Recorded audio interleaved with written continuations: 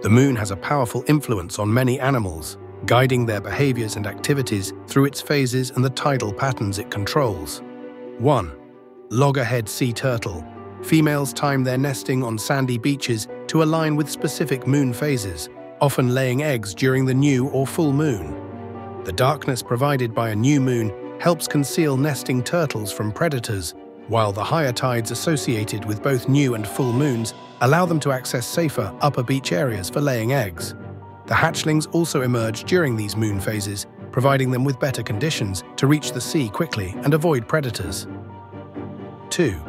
Wolf. They are known to adjust their hunting and howling behaviors based on the lunar cycle. During full moons, wolves may hunt less frequently as prey animals, like deer and rabbits, can see better and become more cautious. However, wolves use the brightness of the moon to enhance social activities such as howling, which helps coordinate pack movements, mark territory, and strengthen social bonds. The lunar cycle can also influence their reproductive behaviors, as wolves may time mating or birthing events with the moon phases to take advantage of the lunar light. 3.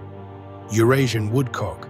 This bird species adjusts its migration and breeding activities according to the lunar phases.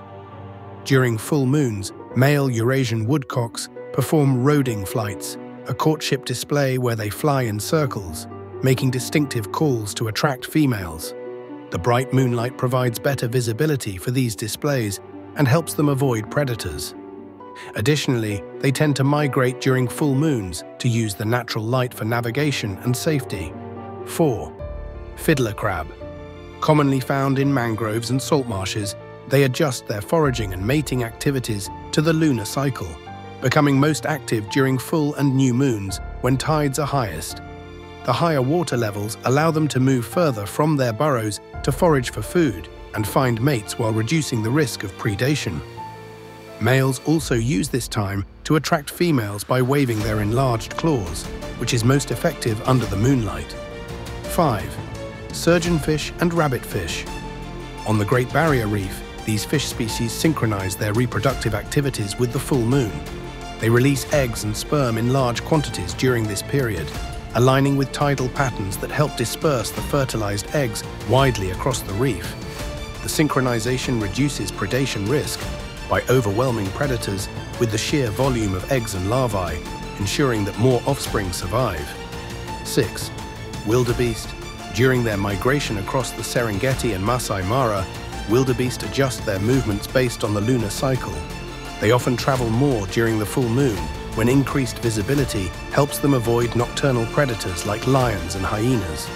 The moonlight allows them to see obstacles and dangers at night, which can help them find water sources and graze safely in unfamiliar areas.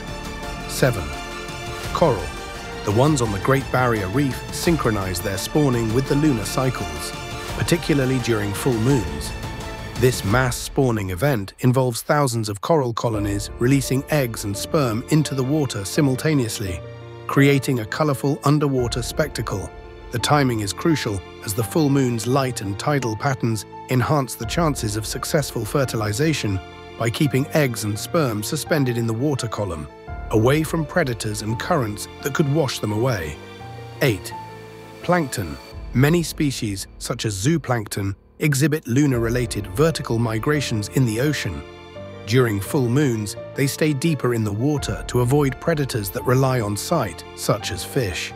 As the moon wanes and the nights become darker, plankton migrate closer to the surface to feed on phytoplankton, maximizing their feeding opportunities while minimizing the risk of predation.